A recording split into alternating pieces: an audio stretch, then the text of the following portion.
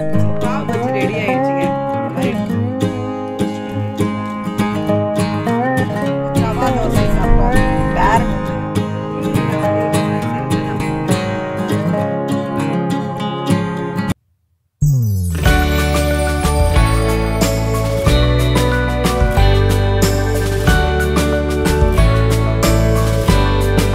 Hi friends, இது உங்கள் சுமிpokkisham. எல்லோரும் எப்படி இருக்கீங்க? நல்லா இருக்கீங்களா? இன்றைக்கி சண்டே vlog தான் உங்ககிட்ட ஷேர் பண்ண போகிறேங்க. காலைல பாருங்கள் 4 மணிக்கெலாம் எழுந்திரிச்சிட்டு பால் காய்ச்சிட்டு ரேஷ்மா டேரனுக்கு வந்து போன்விட்டா ஆற்றிட்டுருக்கேன். சர்ச்சுக்கு தண்ணி பாட்டிலையும் தண்ணி ஃபில் பண்ணிட்டேன். டேரன் குளிச்சுட்டு வந்து ரெடி ஆகிட்டாங்க. அவனுக்கு வந்து பால் ஆற்றி கொடுத்துட்டு கிளம்ப வேண்டியது தான். ரேஷ்மா வந்து குளிச்சிட்ருக்கா. நான் குளிச்சுட்டு வந்துட்டேன். சர்ச்சுக்கு வந்து 5:30 மணிக்கெலாம் நம்ம வீட்டிலேருந்து கிளம்புனா தான் 5:45 5:50க்கெலாம் சர்ச்சுக்குள்ளே போயிடலாம். காலையிலலாம் இப்போ யாரும் வந்து சுடு தண்ணியில் குளிக்கிறதில்ல. எல்லாருமே வந்து பச்சை தண்ணியில் குளிக்கிறனால ரொம்ப குயிக்காக ரெடி ஆகிட்டோங்க. இல்லைனா ஒவ்வொருத்தவங்களும் ஹீட் ஆகணும் அப்படின்ற மாதிரி இருக்கும். நல்லா வெயில் வந்துருச்சுங்க, சரியான அனல் இருக்குது. அதனால் எல்லோரும் பச்சை தண்ணியில் குளிச்சுட்டு போகும்போது ரொம்ப நல்லாவே இருக்குது. இல்லைனா வெயிட் பண்ணிவிட்டு லேட்டாகிடும். முக்கால்வாசி பார்த்திங்கன்னா இந்த சுடு தண்ணி வச்சு குளிக்கிறதுல தான் லேட்டாகவே ஆகும். ஏன்னா ஹீட் ஒருத்தவங்க குளிச்சுட்டு வந்த பிறகு கொஞ்சம் நேரம் வெயிட் பண்ணி குளிக்கிற மாதிரி இருக்கும். அப்படி இல்லாமல் எல்லோரும் குளிச்சுட்டு சீக்கிரம் கிளம்பிட்டோம் இன்றைக்கி சர்ச்சுக்கு. அடுத்து நாங்கள் வந்து சர்ச்சு முடிச்சுட்டு ஹோட்டலுக்கு போய் சாப்பிட போயிட்டோம். ஏன்னா காலையில் எழுந்திரிச்சது இல்லைங்க, வீட்டுக்கு போய் சாப்பிட வேணாம், அதனால் ஹோட்டல்லையே சாப்பிட்றலாம் அப்படின்ட்டு எங்கள் பாவா வந்து வெயிட் பண்ணிகிட்ருக்காரு. ஃபஸ்ட்டு எனக்கு தான் வந்து ஆப்பம் வந்துச்சு. நான் வந்து ஆப்பம் தான் சாப்பிட்றேன்னு. அவர் வந்து இடியாப்பம் கேட்டிருந்தாரு. இடியாப்பம் இல்லைன்ட்டாங்க. ஓகே, எனக்கும் ஆப்பமே கொடுத்துருங்க அப்படின்ட்டு எங்கள் பாவா வந்து ஆப்பம் சாப்பிட்டுட்ருக்காரு. டேரன் எப்பயும் போல் பூரி தாங்க இந்த தடவையும் ஆர்டர் கொடுத்துருக்கான். ஆனால் ஆப்பம் சாப்பிட்டோன்னே நான் வந்து அவனுக்கு ஊட்டி விட்டேன். ஆப்பம் சாப்பிட்டோன்னே அவனுக்கு பிடிச்சிருச்சு. சரி, எனக்கும் ஒரு ஆப்பம் வேணும் அப்படின்னு சொல்லிட்டு பூரி சாப்பிட்டுட்டு அடுத்து ஆப்பம் சாப்பிட்டான். ரேஷ்மா எப்பயும் இட்லி சாப்பிட்ற ரேஷ்மா இன்றைக்கி ரவா தோசை சொல்லியிருக்கா. எப்பயும் இட்லி சாப்பிடுவாளங்க. நான் சொல்லிகிட்டு இருந்தேன், நீ வேறு ஏதாவது பொங்கல் ஏதாவது சாப்பிடு அப்படின்னா, இல்லை ரவா தோசை சாப்பிட்றேன்னா. அதனால் அவள் ரவா தோசை சாப்பிட்டா. நாங்கள் 2 பேரும் திருப்பி ஒரு ரவா தோசை ஆர்டர் பண்ணிவிட்டு நானும் எங்கள் பாவா வந்து ஷேர் பண்ணி சாப்பிட்டோம். சாப்பிட்டுட்டு நாங்கள் வந்துட்டோங்க. சாப்பிட்டு ஃபர்ஸ்ட் ப்ரேயர் தான் வந்தோம். எதுக்காகனா ரேஷ்மா படிக்கணும், அதுக்காக தான் ஃபர்ஸ்ட் ப்ரேயர் வந்தோம். சரி, நாங்கள் நல்லா சாப்பிட்டோங்க. இன்னைக்கு ஆப்பம்லாம் சாப்பிட்டேன். அப்பம் ரவா தோசை சாப்பிட்டோம். டேரன் வந்து ஆப்பமும் சாப்பிட்டான், பூரியும் சாப்பிட்டான். எங்கள் பாவம் நானாக தான் சாப்பிட்டோம். சரிங்க, வீட்டுக்கு போயிட்டு என்ன சமைக்கலாம்னா, இப்பயே போகும்போதே சமையலை பற்றி தான் பேச்சு நடந்துட்டு இருக்குது. ரொம்ப கஷ்டமா இருக்குதான் புளிக்குழம்பு கீரைலாம் வச்சு செய்யறேன்ட்டு. இன்னைக்கு வந்து கீரை பொரியல், பீட்ரூட் பொரியல், அப்புறம் அப்பளம், புளிக்குழம்புங்க, முருங்கைக்காய், கத்திரிக்காய். இனிமே ரேஷ்மா தான் சமைக்க விடணும். எனக்கு சமைக்க தெரியல. வேற என்ன குழம்பு வைக்க முடியும் சொல்லு? வடை வடை வடை வடை வடை சாப்பிடு. எண்ணெயில பொரிச்சு சாப்பிடறதே தான் வேணுமா? வடை தான் வேணுமா? வாழைப்பூ வடை. வடையா பாபா சரியா? வேணாம், அவருக்கு வடைலாம் வேணான்ட்டாரு. அதனால இன்னைக்கு முருங்கைக்காய் மட்டும் தான் வாங்கணும். கத்திரிக்காய் இருக்கு, உருளைக்கிழங்குலாம் இருக்கு, அது போட்டு புளிக்குழம்பு, பீட்ரூட்லாம் வாங்கி வச்சிருக்கேன். அதனால பீட்ரூட் பொரியல், கீரை பொரியல், அப்பளம் தாங்க இன்னைக்கு மதியானம். ரேஷ்மாக்கு எந்நேரமும் பிரியாணி தான் வேணும். மீல் மேக்கர் பிரியாணி வேணுமா?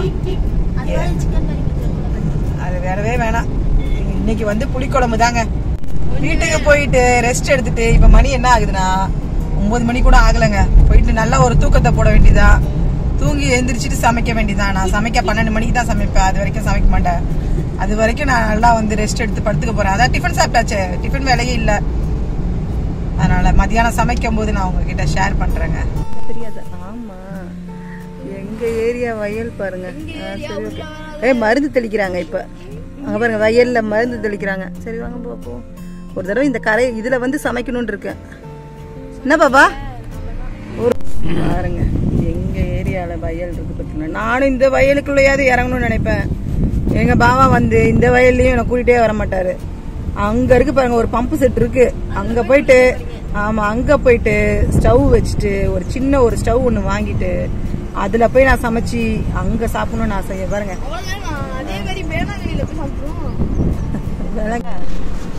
இந்த வயல்ல நண்டு இருக்கும்லன்ற வயல் நண்டு எடுத்துட்டு வந்து நான் பாத்திருக்கேனே. காலையில டைம்ல எடுத்துட்டு வருவாங்க பாபா. ஆனா அது வேற கலர்ல இருக்கும், ஒரு மாதிரி மண்ணு கலர்லயே இருக்கும் அந்த வயல் நண்டு. குட்டி குட்டியா இருக்கும். முருங்கைக்காய் வாங்கிட்டு, முருங்கைக்காய் இல்ல, ஒரு முருங்கைக்காய் 5 ரூபாய். 4 முருங்கைக்காய் வாங்கிட்டு வந்திருக்கேன். ரேஷ்மால மூஞ்சி தூக்கி வச்சுட்டு இருக்கா. புளிக்குழம்பு வைக்க கூடாதான். மீல் மேக்கர் பிரியாணி செய்யணுமா? ஆனா எவ்வளவோ ஐட்டம்ஸ் இருக்கு. என்ன ஐட்டம் வேணாமா? Meal maker biryani. சரி, அதனால அவருக்கு மீல் மேக்கர் இல்லைன்னா இவங்களுக்கு மட்டும் நான் மீல் மேக்கர் பிரியாணி செய்யணும். வேணாம் அப்படிலாம் எதுவும் செய்வேன் நான். அதனால கீரை இருக்குங்க, கீரை பொரியல் பண்ண போறேன். பீட்ரூட் பொரியல், கீரை பொரியல், டெய்லி கீரை பொரியல். நாங்க ரொம்ப நல்லதா சாப்பிட ஆரம்பிச்சிட்டோங்க. கீரை எல்லாம் வந்து அதையே நீயே சொல்லிடுறல, நல்லது தானே. அதனால நாங்க வந்து மத்தியானம் சமைக்கும் போது சமைச்ச பிறகு காட்டுறேங்க. அடுத்த ஒரு வாரம், அதுக்கு அடுத்த வாரம் தான் ஈஸ்டர். ஈஸ்டர் அப்போ நாங்க என்னைக்குமே சமைச்சது கிடையாதுங்க. தெரிஞ்சு சர்ச்சிலே ஒண்ணு சர்ச்சில் சாப்பிடுவோம், நாங்க ஹோட்டல்ல தான் சாப்பிட்டு வருவேன்.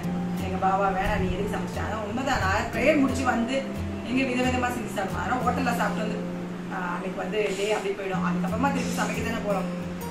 சரிங்க, இந்த ஒரு வாரம் புளிக்குழம்பு, அடுத்த வாரம் ஏதாவது ஒண்ணு ரெடி பண்ணிக்கலாம். கிட்டா மஷ்ரூமை தவிர வேற எதுவுமே இல்ல. நான் நாளைக்கு செஞ்சுட்டாங்க, அவளே சொல்லிட்டா. இன்னைக்கு சாப்பிட்டேன்னா அப்புறம் நாளைக்கு சாப்பிடுறதுக்கு ஐட்டம் இருக்காதுல்ல, அதனால இன்னைக்கு இதை அட்ஜஸ்ட் பண்ணிக்கிறேன். புளிக்குழம்பு நாளைக்கு இருந்தா அதை வச்சு ஓட்டிடுவேன். அது நீங்களே சாப்பிட்டுக்கோங்க. நீங்க செய்ய மாட்டீங்களா? சாம்பார் இருந்துச்சுங்க. சாம்பார் வந்து மத்தியானம் சாப்பிட்டதுதான். நாங்க நேத்து தாங்க ஒரே தொட்டுக்க, ஒரே சாப்பாடு, ஒரே குழம்பு சாப்பிட்டோம். அதே சாம்பார் விட்டுட்டு கீரை பொரியல் செஞ்சேங்க. அதே அப்புறம் இருந்துச்சு, அப்புறம் சுட்டது இருந்தது. ஆனா அப்புறம் வறுத்தது இருந்துச்சு. அப்ப இது வேஸ்ட் ஆக கூடாதுல, சாப்பாடு இல்லாம வேஸ்ட் பண்ண கூடாது. ஆனா நாங்க இப்படி சாப்பிட்டதே இல்ல, ஃபர்ஸ்ட் டைம். அதனால ஒண்ணு இல்ல, ஃபர்ஸ்ட் டைம் தான். இனிமே ரெகுலர் டைமா வச்சுக்கலாம். எவ்வளவு பேர் சாப்பாடு கஷ்டப்படுறாங்க. அதனால சாப்பாடு ரேஷ்மா வந்து நான் சாப்பிடலன்னு சொல்லலாமா, நீங்க எது வச்சாலும் சாப்பிடுறேன்னு சொல்லிட்டேன். அவளை நான் சொல்ல அவளுக்கு கோவம் வந்துருச்சு. எதா இருந்தாலும் சாப்பிட்டுக்கிறேன்ட்டா. அதனால இன்னைக்கு வந்து சமைச்சு முடிச்ச பிறகு நான் உங்ககிட்ட ஷேர் பண்றேன். இன்னைக்கு சாயந்தரம் ஏதாவது ஸ்நாக்ஸ் செய்வோங்க. பாவ் பஜ்ஜி, பாவ் பஜ்ஜி இல்லன்னா அப்போ ஓகே, ரெண்டுமே செஞ்சிருவாங்க. நீங்க சாயங்காலம் என்ன வேணாலும் செய்யுங்க, மத்தியானம் நான் ஏதாவது சாப்பிட்டுக்கிறேன். நைட்டுக்கு அதே உனக்கு புளிக்குழம்பு சாதம் தான். இப்போ மத்தியானம் என்ன சமைக்கணும் அதே தான் மத்தியானமும் நைட்டுக்கும் சாப்பாடா கொடுத்துட்றேங்க. எக்ஸ்ட்ரா சாதம் வச்சிடுறேன். சரி, நான் சமைச்ச பிறகு அதை காட்டுறேன், உங்ககிட்ட ஷேர் பண்றேன். அடுத்து ஈவினிங் வந்து நம்ம பாவ் பஜ்ஜி மசாலா செய்வோம். 1 மணிக்கு கலரை வச்சு எழுந்துச்சு, கிளம்பி போயிட்டு வந்துட்டோங்க. சரிங்க, ஈவினிங் நான் வந்து என்ன ஸ்நாக்ஸ் செய்யறது அப்படியே உங்ககிட்ட ஷேர் பண்ணேன். நீங்களும் அது மாதிரிலாம் செஞ்சு சாப்பிடலாங்க. அடுத்து பார்த்தீங்கன்னா மடமடன் நான் ஒரு சைடு பருப்பு வேக வச்சுட்டு அப்பளத்தை வந்து பொரிச்சிட்டேன். புளிக்குழம்புக்கு எல்லாம் நறுக்கி வச்சுருக்கேங்க. இந்த சைடு பீட்ரூட் பொரியலும் ரெடி பண்ணிட்டேன். ஏன்னா நம்ம வந்து காய்கறி பொரியல் இதெல்லாம் சாதம்லாம் வடித்து வச்சுட்டோன்னா ஈஸியாக இருக்கும் அப்படின்ட்டு டக்குன்னு வந்து பருப்பு வேக வச்சு எடுத்துகிட்டு கீரையெல்லாம் சேர்த்து பருப்பு போட்டு கீரை கூட்டு தாங்க, கொஞ்சம் பெருங்காயத்தூள் சேர்த்துக்கலாம். சேர்த்துட்டு கீரை பொரியலோட நம்ம பீட்ரூட் பொரியல் அப்பளம்லாம் வச்சுட்டு புளிக்குழம்பு சாப்பிட்டா நல்லாயிருக்கும் இல்லைங்க. பீட்ரூட் பொரியல் வந்து கொஞ்சம் தேங்காய் சேர்த்துப்பேன், அப்போ தான் எனக்கு ரொம்ப பிடிக்கும். அதனால் எங்கள் வீட்டில் எல்லாருக்கும் பீட்ரூட் பொரியல் பிடிக்கும். தேங்காய் சேர்த்தா இன்னும் நல்லாயிருக்குங்க டேஸ்ட்டு. நம்மளுடைய அந்த காரத்தோட மிளகாய்த்தூள் சேர்த்து செய்கிறது தான். ஏற்கனவே நான் உங்ககிட்ட காமிச்சிருக்கேன் எப்படி செய்யணுன்றது. அதனால் எல்லாம் நறுக்கி வச்சுட்டு கடைசியாக வந்து குழம்பு வந்து கூட்டிடலாம் அப்படின்ட்டு நம்ம வந்து குழம்புக்கு வந்து எண்ணெய் ஊற்றிட்டு வெங்காயம் இதெல்லாம் வதக்கும் போதே நான் வந்து கத்திரிக்காயும் உருளைக்கிழங்கையும் கொஞ்சம் நல்லா வதக்கிடுறேன். ஏன்னா புளி சேர்த்த பிறகு உங்களுக்கு கொஞ்சம் வேகாது உருளைக்கிழங்கு. அதனால் எண்ணெயிலே கொஞ்சம் நல்லா வதக்கிடலாம் அப்படின்ட்டு உருளைக்கிழங்கையும் சேர்த்துட்டேன். முருங்கைக்காய் 2 முருங்கைக்காய் கட் பண்ணி வச்சுருக்கேங்க. நல்லா இருக்குங்க இந்த மாதிரி புளிக்குழம்புல வந்து முருங்கைக்காய், உருளைக்கிழங்கு, கத்திரிக்காய்லாம் போட்டு புளிக்குழம்பு வச்சா வீடே மணக்கும். அந்த மாதிரி தான் நல்லாயிருக்கும் வாசனை. எல்லா புளிக்குழம்பை விட எனக்கு தெரிஞ்சு இந்த முருங்கைக்காய், கத்திரிக்காய், உருளைக்கிழங்கு புளிக்குழம்பு தான் ரொம்ப பிடிச்சிருக்கு. அடுத்து நான் வந்து எங்கள் பாபாவுக்கு தான் சாப்பாடு போட்டுட்ருக்கேன். இவங்களுக்கெல்லாம் சாப்பாடு போட்டு கொடுத்தாச்சுன்னா வேலை முடிஞ்சிருச்சுங்க. எல்லோரும் சாப்பிட வேண்டியதான். சமைச்சு முடிக்கவும் சாப்பிட்றதுக்கும் எல்லாம் சூடாகவே இருந்துச்சு. காலையிலேயே சமைக்கிறது இல்லைங்க. அதனால் இப்படி சமைச்சு சாப்பிடும்போது ரொம்ப டேஸ்ட்டாக தெரியுது. டேரனுக்கு வந்து சாப்பாடு வச்சுட்டேன். டெய்லியுமே கீரை கொடுக்குறனால அவங்களுக்குலாம் கொஞ்சம் கஷ்டமாக இருக்குது. ஆனால் உண்மையாகவே நல்லா இருக்குது டேஸ்ட்டு. ஒரு 40 நாளைக்கு நம்ம வந்து நல்லா வந்து காய்கறி சாப்பிட்றோம், இல்லைனா நான்வெஜ் தான் சாப்பிடுவாங்க. இப்போ எங்கள் பாபாவும் அந்த சைடு சாப்பிட்டுட்டு இருக்காரு. சாப்பிட்டு முடித்த பிறகு நம்ம வந்து ஈவினிங் வந்து ஸ்நாக்ஸ் செய்யலான்ட்டு பச்சை பட்டாணி, உருளைக்கிழங்கு இதெல்லாம் சேர்த்துடலாங்க. உங்களுக்கு தேவை அதிகமாக நீங்கள் செய்யணும்னா எல்லாத்தையும் ஜாஸ்தி சேர்த்துக்குங்க. நான் வந்து எங்கள் 4 பேருக்கு தேவையான அளவு செய்கிறேன். காய் வேகிற அளவுக்கு தண்ணி சேர்த்துக்கலாங்க. ஸ்டவ் பற்ற வச்சுக்கலாம். நல்லா வேகட்டுங்க.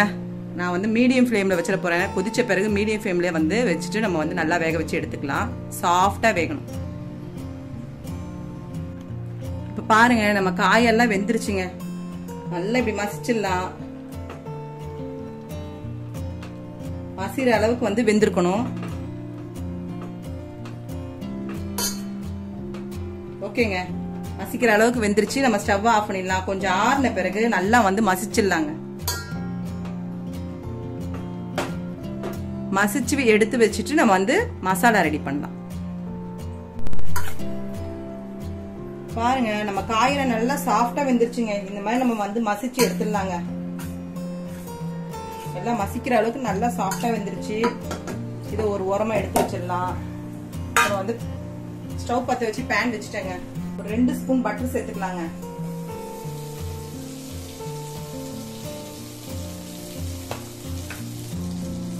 ஒரு 1/2 ஸ்பூனுக்கு ஜீரகம் சேர்த்துக்கலாம். நம்ம பட்டர் வந்து மெல்ட் ஆயிடுச்சு. பாருங்க, நம்ம ஜீரகம் வந்து நல்லா வந்து பொரிஞ்சிருச்சு. இப்ப கட் பண்ணி வச்சிருக்க வெங்காயத்தை சேர்த்துக்கலாம். 2 வெங்காயம் கட் பண்ணி வச்சு அதை சேர்த்துக்கலாங்க. வெங்காயம் சேர்த்துக்கு நல்லா வதக்கிடலாம். வெங்காயம் வந்து நல்லா கண்ணாடி பதத்துக்கு வந்து வதக்கிடலாங்க. ஓரளவுக்கு நம்ம வெங்காயம் நல்லா வதங்கிடுச்சு. ஒரு 2 ஸ்பூன் இஞ்சி பூண்டு பேஸ்ட் சேர்த்துக்கலாம்.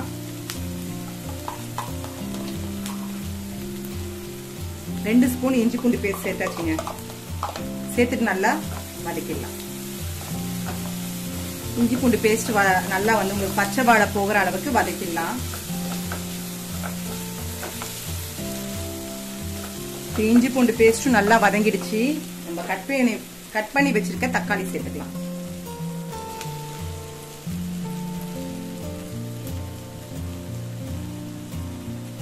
கட் பண்ணி சேர்த்திருக்கேன். அதுக்கு நல்லா பெரிய தக்காளியா ஒரு 3 தக்காளி பழுத்த தக்காளியா சேர்த்துக்குங்க. ஏன்னா பாவ்ஜி மசாலா வந்து உங்களுக்கு நல்லா கொஞ்சம் ஒரு புளிப்பு டேஸ்ட் இருக்கணும். இந்த தக்காளி கொஞ்சம் புளிப்பு டேஸ்ட் இருந்துச்சுன்னா தான் நல்லா இருக்கும் நம்மளுடைய மசாலா. நல்லா தக்காளி சாஃப்டா வெந்து வரட்டுங்க.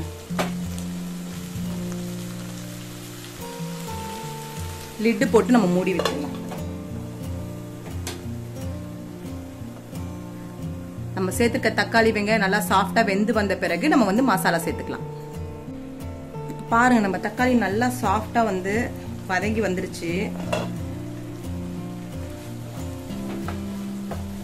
இப்ப நம்ம கட் பண்ணி வச்சிருக்கோம் பாத்தீங்களா, குடமிளகாவையும் சேர்த்துடலாங்க.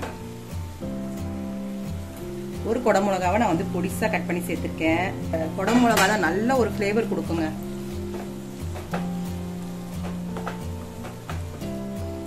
இப்ப நம்ம வந்து மசாலாலாம் சேர்க்கலாம். கொஞ்சம் மஞ்சத்தூள், கொஞ்சம் மிளகாய் தூள். நான் வந்து 1.25 ஸ்பூன் கிட்ட நான் சேர்த்திருக்கேன். ஒரு சின்ன ஸ்பூன் அளவுக்கு மல்லித்தூள். பாருங்க, 1 ஸ்பூன் கிட்ட கரம் மசாலா. உங்களுக்கு காரம் ஜாஸ்தி சாப்பிடுவீங்கன்னா நீங்க மிளகாய் தூள் ஜாஸ்தி சேர்த்துக்குங்க. ஆனா இதுக்கு ரொம்ப காரமும் இருக்கக்கூடாதுங்க. அதனால தேவையான அளவு காரம் சேர்த்துருக்கேன். நல்லா மிக்ஸ் பண்ணிடலாம். இப்ப நம்ம மசிச்சு வச்சிருக்க காய்கறி எல்லாம் சேர்த்துடலாங்க. கொஞ்சம் தண்ணி சேர்த்துடலாம்.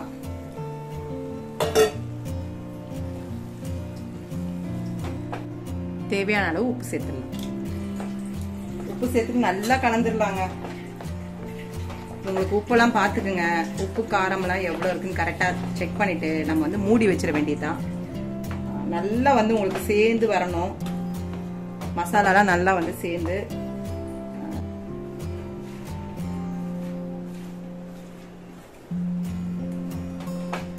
ஓகேங்க. எனக்கு காரம் உப்பு எல்லாமே கரெக்டா இருக்கு. இப்ப நம்ம வந்து இதை மூடி வச்சு லிட்டு போட்டு நல்லா கொதிச்சு நல்லா சேர்ந்து வரட்டும், பார்க்கலாம். இப்ப பாருங்க, நம்மளுடைய பாவ் மசாலா ரெடி ஆயிடுச்சு. நல்லா ஒரு தடவை திருப்பி நம்ம வந்து மசிச்சிடலாங்க.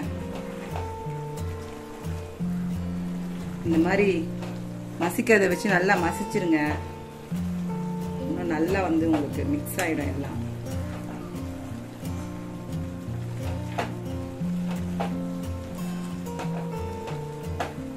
நான் வந்து ஒரு 1/2 லெமன் சேர்த்தேன். ஆன் பண்ணாம இருந்திருக்கு. 1/2 லெமன் வந்து சேர்த்தாச்சு. கொத்தமல்லி மேல வந்து கொத்தமல்லி கட் பண்ணிட்டு சேர்த்துடலாம்.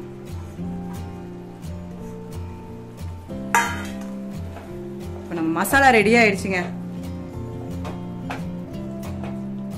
அவ்வளவுதான், ஸ்டவ் ஆஃப் பண்ணிட வேண்டியதா.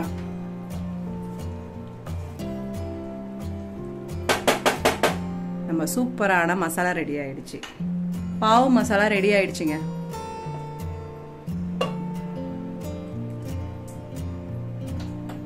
பட்டர் சேர்த்தாச்சு. நம்ம அன்னையும் வந்து கட் பண்ணி சேர்த்துடலாங்க. இந்த மாதிரி பட்டர் சேர்த்துட்டு டோஸ்ட் பண்ணி எடுத்துடலாம். அப்போ தான் நம்மளுடைய பாவு மசாலாவோட சாப்பிடும்போது இருக்கும். பாவு பஜ்ஜினாலே எல்லாருக்கும் ரொம்ப பிடிக்கும் இல்லைங்க. அப்போ அந்த பட்டர் சேர்த்தாதான் அதோடைய ஃப்ளேவரு. பட்டர் இல்லாமல் ஏன் நம்ம பாவு பஜ்ஜி சாப்பிட்றது? அதான் ரேஷ்மா சொன்னா. ரேஷ்மா நிறைய பட்டர் சேர்த்தா தான் ரேஷ்மா நல்லாயிருக்கும் அப்படின்னு. டோஸ்ட் பண்ணி எடுத்துடலாங்க.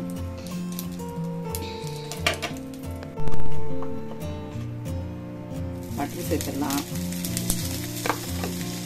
சேர்த்துட்டு நம்ம பண்ணையும் சேர்த்துடலாங்க.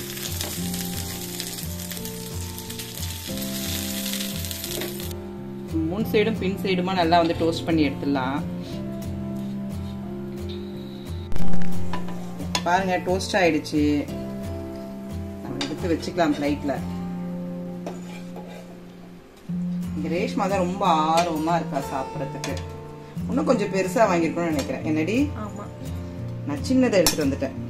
அங்க அதான் இருந்தது. இன்னும் கொஞ்சம் கவனிச்சு எடுத்துருக்கணும். அப்படிதானே? ஆமா, நான் எடுத்திருக்கேன். இந்த மாதிரிலயே ஒரு மாதிரி ஸ்கொயரா வரும். அப்படி இல்லாம பெருசா இருக்கும். பாருங்க நம்மளுடைய மசாலாவை வச்சுக்கலாங்க. இந்த பாவு மசாலா ரொம்ப சூப்பரா வந்திருக்கு. நான் நிறைய கொஞ்சம் வந்து வெங்காயம் சேர்த்துக்கலாம். மேல இப்படிதான் வெங்காயம் போட்டு கொடுப்பாங்க. கொஞ்சம் கொத்தமல்லி சேர்த்துடலாம். சாப்பிடும்போது கொஞ்சம் லெமன் வந்து புளிஞ்சுக்கிட்டோம். கொஞ்சமா பட்டர் சேர்க்கிறேன். உங்களுக்கு ஜாஸ்தி வேணும்னா நீங்க ஜாஸ்தி சேர்த்துக்கங்க. இதுலயே மெல்ட் ஆயிடும் பாருங்க. நம்மளுடைய மசாலாவில் இருக்க அந்த ஹீட்லயே வந்து நல்லா மெல்ட் ஆயிடும். இந்த மாதிரி நீங்க வச்சு கொடுங்க. பாவு பஜ்ஜி மசாலா ரொம்ப சூப்பரா குயிக்கா ரெடி பண்ணிட்டோம் பாருங்க. நம்ம பாவு பஜ்ஜி ரெடி ஆயிடுச்சுங்க. இந்த மாதிரி பட்டர்ல வந்து டோஸ்ட் பண்ணிட்டு இந்த லெமன் பட்டர்லாம் போட்டுட்டு கொடுங்க. ரொம்ப சூப்பரா இருக்கும். ரேஷ்மா ரொம்ப இஷ்டமா சாப்பிடறதுக்கு ஆர்வமா இருக்கிறா. ஈவினிங் வந்து இந்த மாதிரி நான் மசாலாவை சீக்கிரம் ரெடி பண்ணிட்டேன். நம்ம சாப்பிடும்போது இந்த மாதிரி டோஸ்ட் பண்ணிட்டு வச்சோன்னா ரொம்ப சூப்பரா இருக்குங்க. ரொம்ப வாசனை ரொம்ப எம்மையா இருக்கு. அந்த வாசனையே உங்களுக்கு சாப்பிடணும் அப்படின்னு தோணும். நம்மளாம் பாருங்க ஃபெமிலியா நாங்க போயிருக்கும்போது இந்த வாசனைக்கே நாங்க சாப்பிடணும்னு நினைப்போம். என்ன ரேஷ்மா?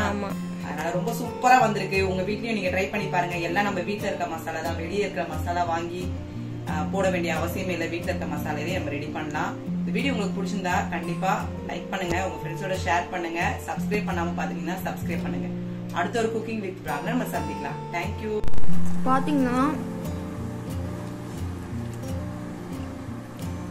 பாவ் பஜ்ஜி செம்ம டேஸ்டா இருக்குங்க. ரொம்ப பிடிச்சிருக்கு. லெமன் பிடிச்சிக்கலாம்.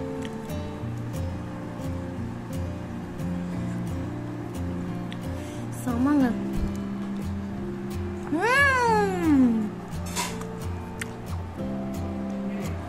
செம்ம டேஸ்டா இருக்கும். ட்ரை பண்ணுங்க.